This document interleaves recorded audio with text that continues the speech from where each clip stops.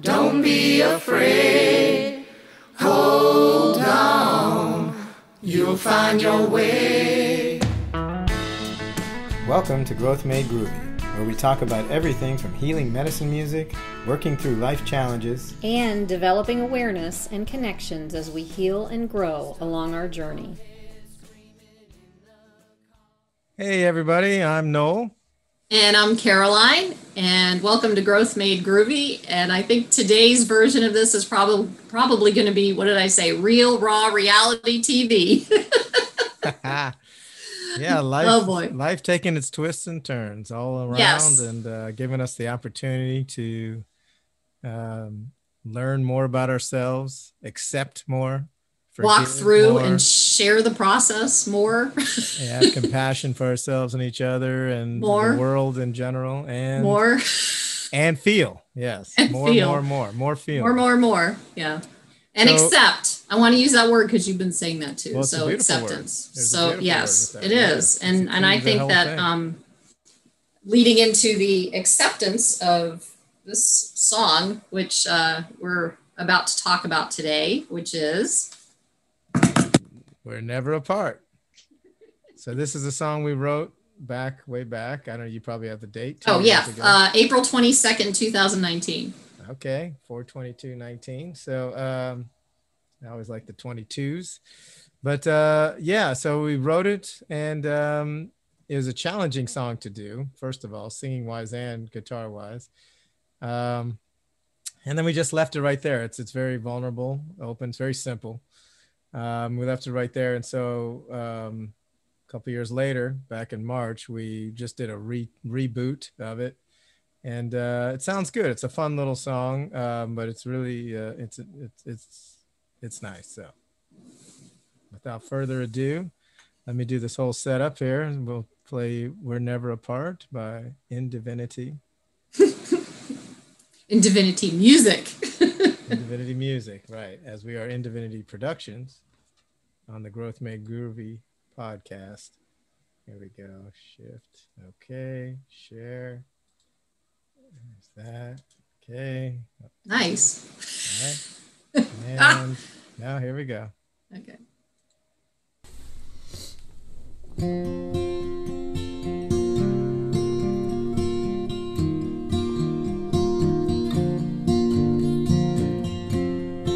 Inside the stillness,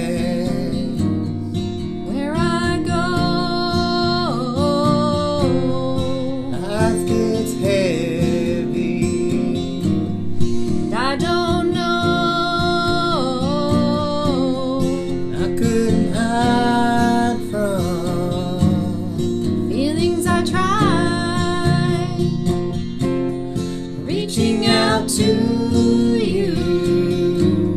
sat down and cried. Into the home.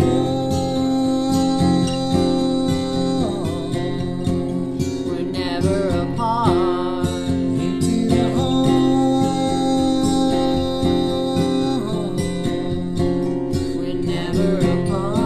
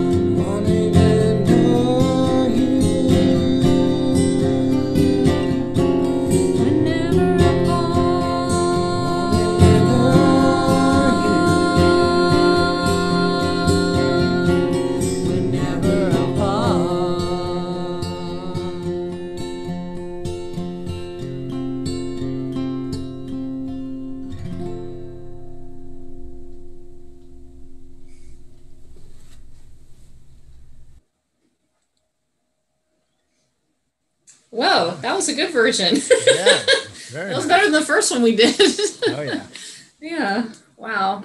Well, I mean, that was deep. I mean, the key thing musically though is I went lower on the highs at the first heart, the first chorus, and then I went back to the high. I was always going high, so and that was hard. I mean, it's hard to Yeah. like maintain that. But anyway, so that's very. I mean, you're right. It was apropos stuff we were talking about before we started the podcast. You know, is the first verse really hits hard. I mean, it hits home. You know, inside the stillness where I go, life gets heavy, and I don't know. I couldn't hide from the feelings. I tried. Reaching out to you, I sat down and cried. I mean, it's literally, you know. Real raw reality TV. Jeez, man. Yeah. I mean, do you want to start with what you're walking through or what you're doing? Because I think it's very helpful. This isn't like tears aren't necessarily always victim mode. It's also release. It's grief and release. Yeah. And I mean, and, yeah, I mean, I'm walking through all kinds of stuff, but I mean, you know, the stuff we were talking about from my end was with my daughter, and how I can be, you know, the best father I could be, which needed to be anyways, because I'm her father. But now, since her mother has passed away, how I could be the best father / mother, or at least influential in some way. And I, you know, it's just part of the deal. I have no clue on that. So I just keep going on how I could be the best father. But it's, you know, we had some good trials yesterday, and fantastic, you know, finishes at the end of, you know, her feeling and sharing, me feeling and sharing, and just, you know, yeah, just letting feelings be. Really, there's nothing to fix. Again, and as men, as fathers, we tend to go into the fix it mode. And what happens is if we're wounded fathers, which most men are, the wounded masculine, we go into the fix it because we're uncomfortable with just a feeling, and a feeling doesn't need to be fixed. And so when we go into the feelings to fix them within ourselves, and especially within another, including especially our children, and or our significant other later on in life, but or at the same time, it doesn't matter. But when we try to fix the feeling, that's where the wounds start to really happen, because the disconnect happens within ourselves and within each other. So it's an exploratory process that I'm able to just let myself feel and let her feel, and just be there letting her feel, and be there letting myself feel. And that right there is the, you know, the healing part of it, you know, connecting. yeah. I mean, this whole thing with, we're not taught how to feel our feelings. We're taught to stuff them or run from them. And it doesn't help us to walk through whatever it is that we're walking through when they're stuffed. It does help us to rage and blow up. And part of like the process I'm working through now, without going into another hour of my story right now, is every word is where I am. I mean, I'm like walking through grief from a situation that happened with me, and learning how to sit in the stillness, because I need to do that without like getting into my space of walking around in circles going, I can't, everything's falling apart, everything's chaotic, which it is, and how to walk through that, which is not easy. And then and obviously it's heavy. And I get to the point where I don't know how to do it. And so thank God for Noel, that I have a friend who can walk me through this stuff, for lack of better words, when I'm in it, because sometimes we need support to walk through it. And that last line, I mean, is like so, how do you pronounce it? Poignant? Yeah. For me to be able to reach out to you, because that's exactly what I did. And the sit down and cry thing is, you know, and this happened the last time we talked, I think. I can't remember at this point. I don't know. But that's what goes on. And being able to to just accept and walk through, feel, release, move on to the next level. I've talked about the next level of the mountain, the new vista, all that stuff. And it's okay to be in it, though. It's okay to experience it in the moment. Noel asked me if I wanted to not do this today. And I said, no, because I think that where we are is important for people to connect with, you know what I mean? It's just that piece of it is so, when people see that they're not the only ones, that they're not alone, that we're not alone, that's where it's important for me, because I don't want to feel like I'm alone either, Yeah. So. Right. And I mean, and it's really important that we do have that connection. And, as I was reading through again, there's simple lyrics. There's just basically one more verse, but, and at the end I remembered, and again, most of our stuff is double meaning, double meant, if that's a word. Double mint gum. There you go. Double meant. But it's reaching out and connecting with another, of course. And it's also reaching out within ourselves and connecting with ourselves. And so again, but the chorus is just into the heart, we're never apart. And so into the heart, we're never apart, meaning me and another, me and you, and into the heart, we're never apart, myself and self, deeper in. And so morning is breaking, the day has come, sharing our vision, watching the sun. Now this is definitely a connection with another. Thinking of heaven, lying awake, living in a better world, it's here to stay. So this is in a connection with one other and or, the entire planet, and beyond is the way I feel this, morning is breaking, the day has come. So the new opportunities, sharing our vision, watching the sun, the birth of the sun. The sun is the birth of all. And thinking of heaven, lying awake. So as we're lying here in this lifetime, thinking of what's beyond this lifetime, which is here now, but in that essence and that presence, which is living in a better world, it's here to stay, and making that claim, which is all we can do in the now. Yeah. Yeah, I think, and I remember when we wrote that, this is when we were pretty much still getting to know each other too. Yeah. So know who we were, with each other and with our vision, because our vision was big. It was like, get out there and save the world with all these songs or whatever, maybe, but, or not. I was still new with it. It was. You were new, but I was new, so I didn't know what the heck that was. To do that. I still do. Yeah. But we got together and we were coming up with it. The stuff was channeling very fast, Yeah. I don't even know it was here. I'm going to look in my book, but it's from March 13th to April 22nd. 1, 2, 3, 4, 5, 6, 7. It's 8 songs. Yeah. Well, say April 23rd, because we went through Home Again.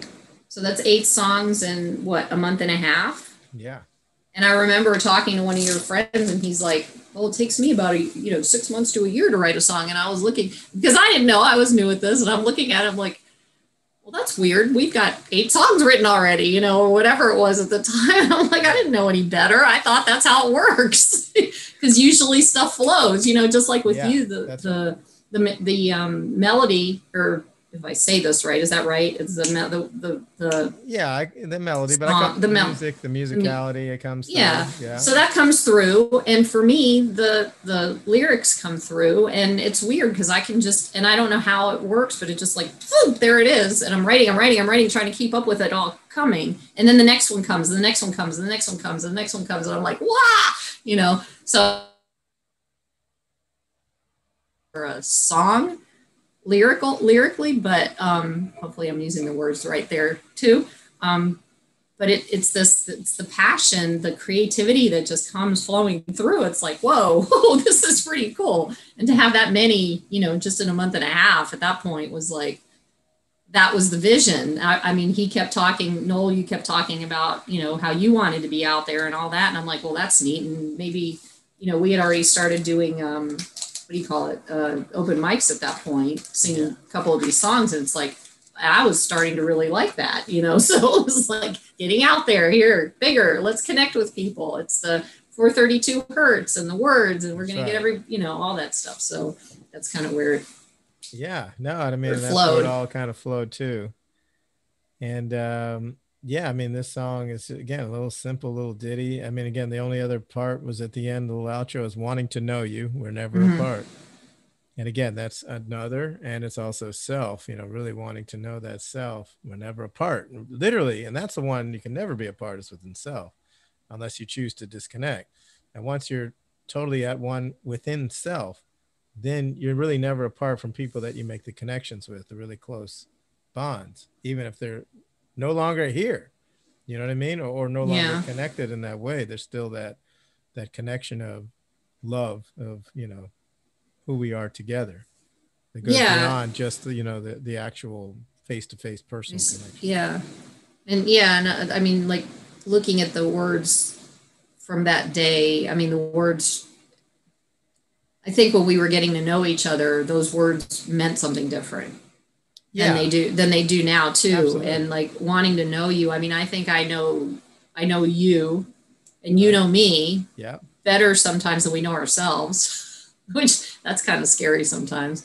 And then now, though, with having walked through the last couple of years with each other, we know ourselves better too. So it was also like a calling from our selves, separate selves, to want to know ourselves better. Yes. And that was the wording that I think, now that I'm looking back at it, it changes meaning all the time. It's not always the same. And every time you go through something new in your life, something changes meaning. You read a book again for the second, third, fourth time, and you find new meaning in it. So it's looking back at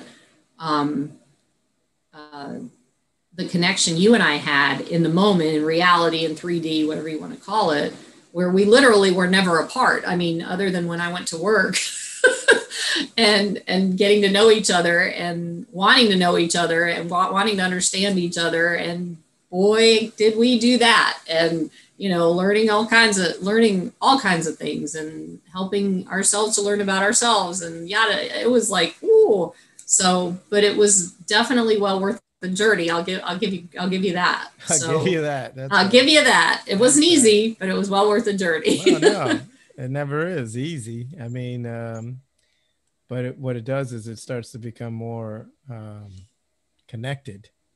Again, as we connected more with each other, especially in the challenging stuff, as long as the vantage point is looking at self too, even the challenging stuff is a gift, is a blessing. I mean, there's a point where it needs to like shift, and it's still there as a blessing so that it can learn more about who I am, what I'm doing. You can learn more about who you are, what you're doing. Yeah. And because if we're always thinking it's the other person in relationship, then we're always going to be dissatisfied. It really is about self within the relationship. Well, and then to add to that too, because we didn't just have a partnership we had with all music. kinds. We didn't just have a relationship. We had, like you mentioned earlier, we also had life and death that was involved with all of this, and the challenges of that and walking through that. And believe me, that really helps you get to know yourself and somebody else a lot. And it wasn't an easy process, and it happened. And then, being there with each other, walking through that piece of it for each other, for your daughter, yes, and all of that, it was like, oh, I mean, that's like, I just want my life to be like, no, that's not what's going to happen. Sorry. it's big stuff. It's big stuff, but that's what we're meant to do. So, but it was worth it. And we are, you and I, you and anyone we connect with, even if, like you said, we're no longer in each other's lives, we're truly never apart, because we're all one. Right. We're all connected anyway. That's correct. And I thank you for all you've done. Oh, thank you. For me, with me. Yes. Don't make me cry. You know how easy that is. Oh, God. All right. Well, on that note, I hope you all enjoyed We're Never Apart, and that you feel the energy and connection within yourselves today and always. And please feel free to leave feedback, comments, anything that hits you, requests, anything you'd like. We'd love to connect with you. And if you'd like to be on the show, hit us up for that as well. Ooh, that'd be fun. That Yeah. would be fun. We're definitely open for that. But Yeah. Much love to you and yours Yes. today and now and always. And have a beautiful day. Thanks for listening. Thank you. Mwah. Bye.